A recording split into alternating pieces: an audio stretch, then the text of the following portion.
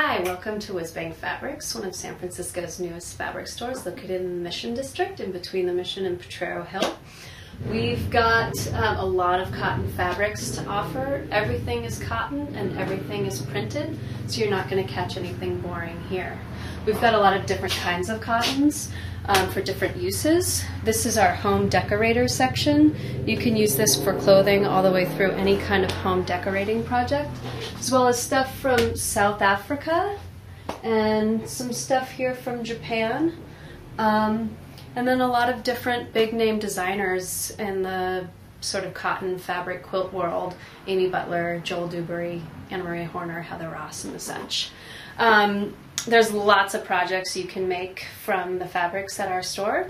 We've decided to show you how to turn fabric into wall art. It's a good way of maybe using some scraps of fabric you have lying around, maybe something you bought a while ago and don't know what to do with, or maybe something that you just don't want to cut up but you want it out on display.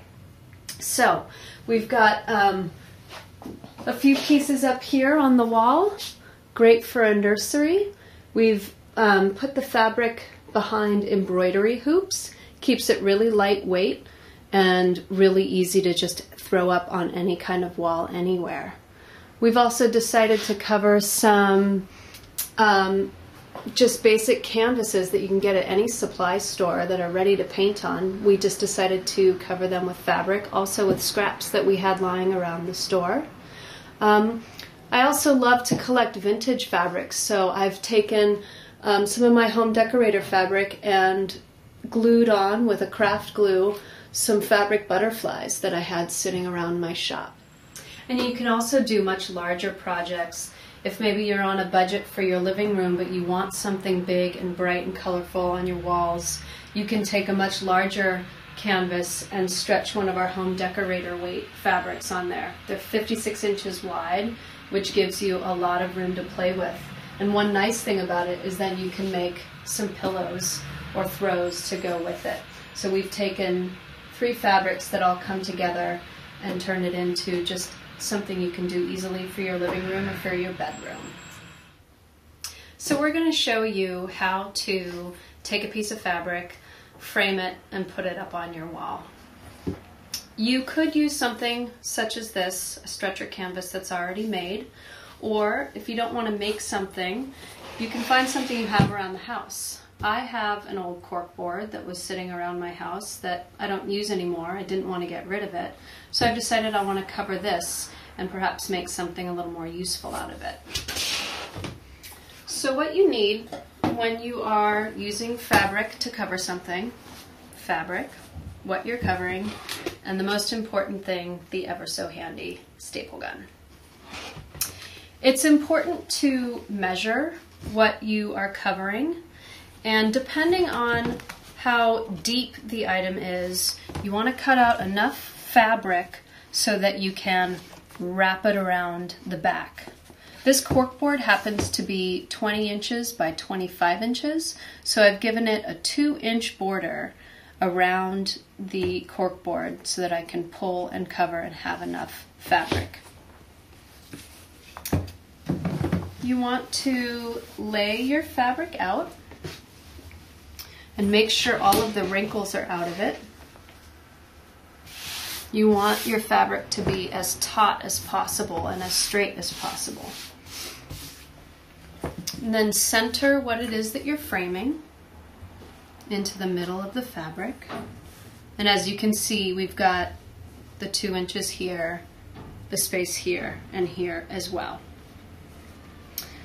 The first thing you want to do when you are covering a board, or if you're working with something like this on the wall, you want to start at the centers and make sure that everything will wrap and fit around and that you've got it in place.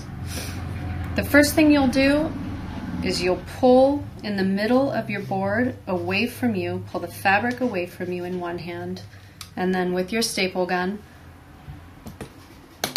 staple down in the middle, making sure to get on the wooden frame of what it is you're covering. Then you want to swivel it around and go to the opposite end And in the center again, pull the fabric away from you with one hand and staple with the other. Again, making sure to get on the wooden frame. Now you'll do the sides in the exact same way.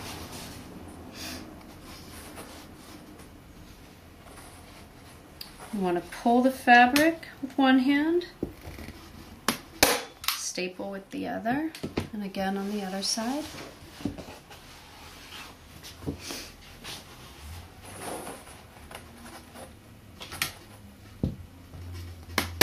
Also relatively in the center of the board.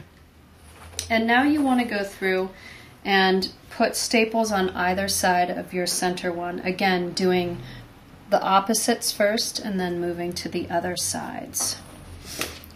So pull with one hand. The reason why you pull your fabric is that you want it to be taut. You don't want there to be any ripples so that it looks like it's laying flat.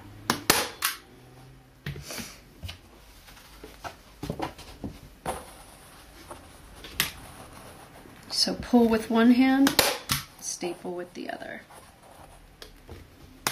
A lot of people compare this to stretching a drum. I've never stretched a drum, but you want to make sure that you get as much tension across the entire surface as possible.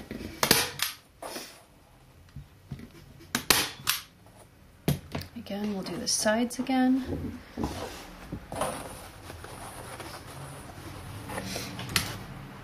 And you don't want to staple too far down to the ends because it makes it more difficult to do the corners if you do.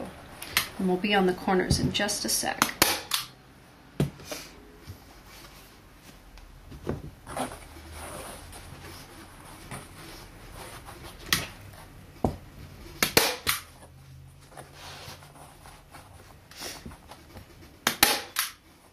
And maybe one more for the top and one more for the bottom.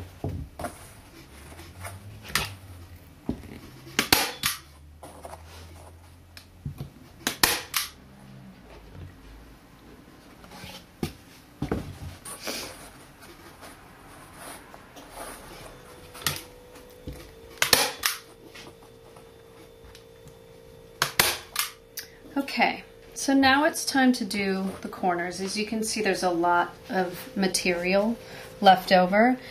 You can trim it down a little bit if you want. I usually like to trim it when I'm done. However, I rarely trim these types of things because that's the back side and nobody's going to see it. So you want to do the corners like you're doing perhaps hospital bed corners on your bed.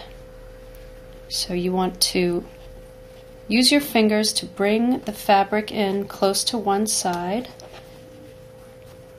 Pull again with your left hand going over. And then pull up on this.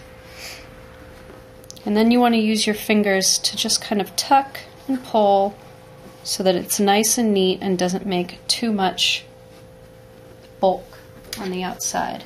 And then you want to make sure that you get all the fabric that you just tucked under and give it a nice good staple.